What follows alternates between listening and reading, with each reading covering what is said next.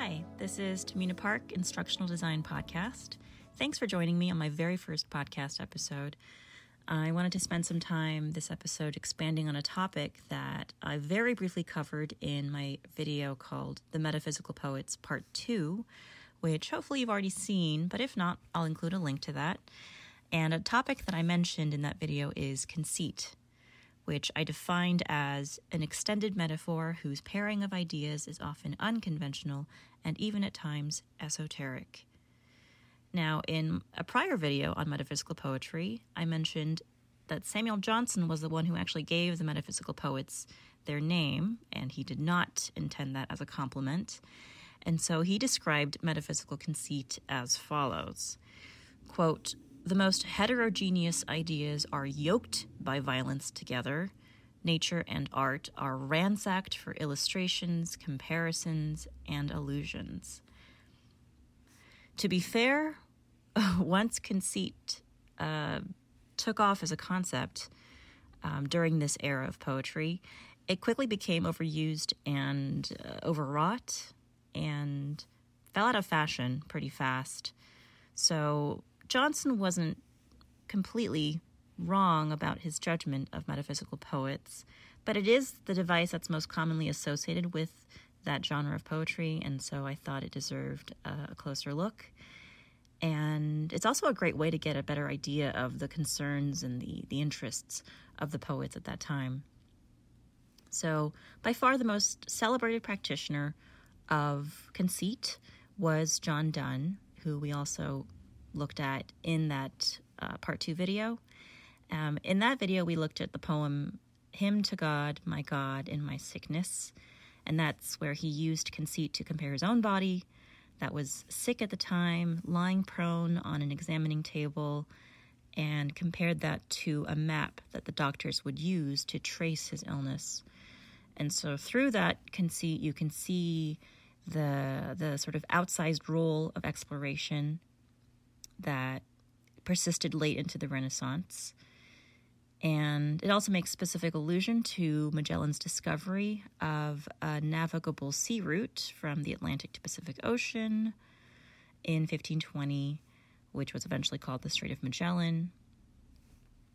So Hymn to God was written pretty late in Donne's life, in the 1620s, or possibly in 1631, which was the year that he died. And by this point, he had been a prominent cleric in the Anglican Church, and he wrote lots of poems on religious themes, including Hymn to God. And that's very much in contrast to his earlier works, which included a lot of religious reflection, but a lot of it was also dedicated to more romantic or even sexual topics.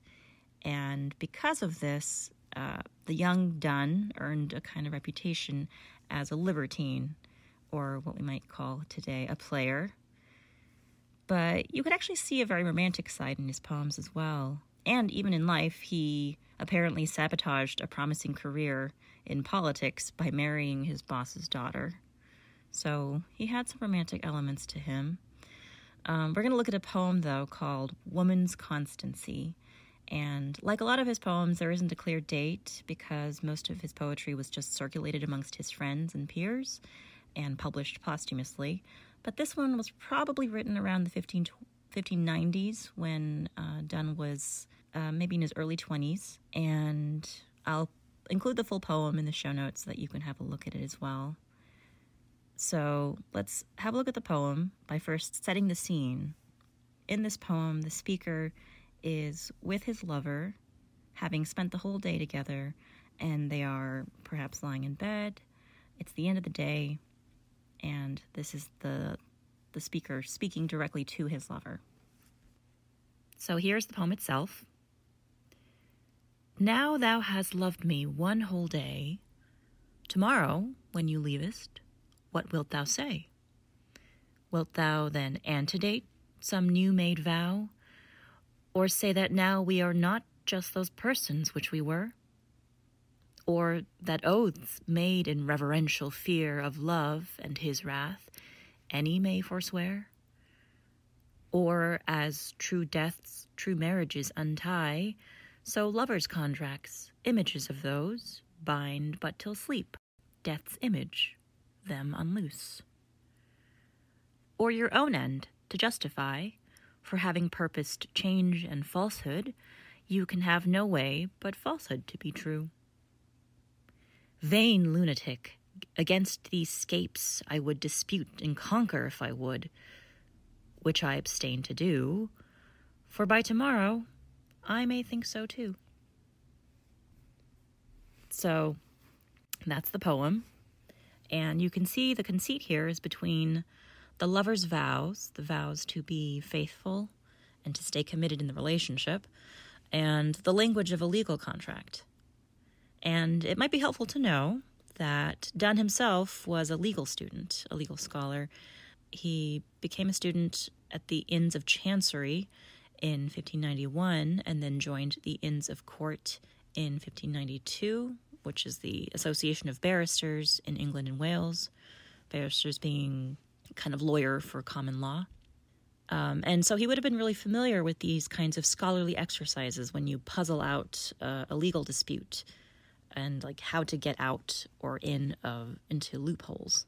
The speaker in this poem accuses his lover of using, or at least planning to use, legal manipulation to talk herself out of commitment in the relationship.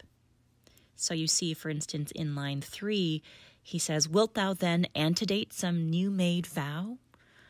Will you create this new contract in the relationship saying it was only meant to be for a day, and then antedate it, so backdate it, so that it sounds like you made this promise earlier," right? Or further on in the middle of the poem, he says, "Or as true deaths, true marriages untie, so lovers' contracts, images of those bind but till sleep, death's image, them unloose." It's kind of a complicated sentence structure, but he's calling lovers' contracts a kind of an image of a marriage contract. So not quite the same thing, but similar. And so just as those two things are similar, death, which was considered to cancel a marriage contract, is similar to sleep. And so maybe tonight they'll go to sleep, and because of that, they'll wake up in the morning and this contract between them, the lovers, will be broken. It will no longer be valid.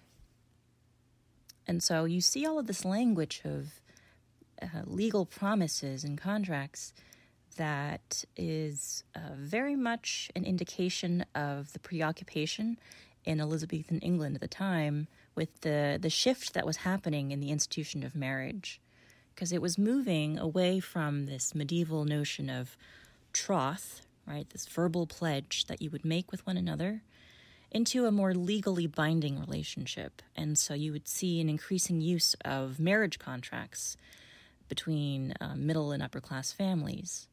And a lot of that preoccupation shows up in literature of the time as well as this poem.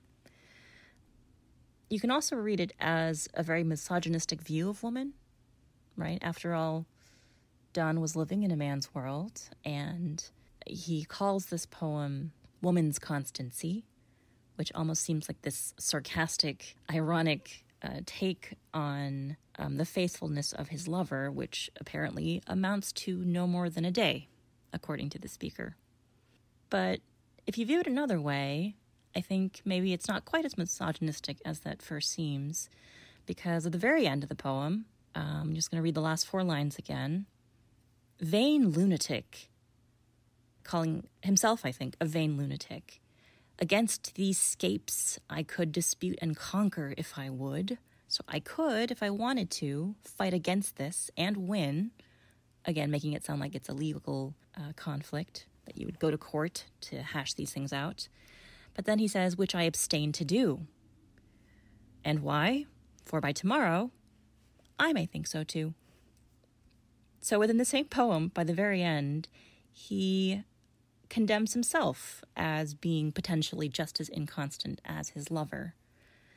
And this, I think, also speaks to a kind of new social reality at the time, one that we certainly can relate to, of relationships that just last maybe a day, maybe not even that, right? This whole world that we're living in now with online dating and hookup culture is something that even Donne was experiencing in his time.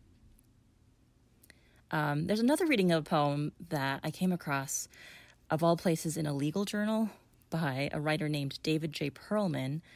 I'll put a link to that in the notes as well, because I think it's a really interesting take on the poem.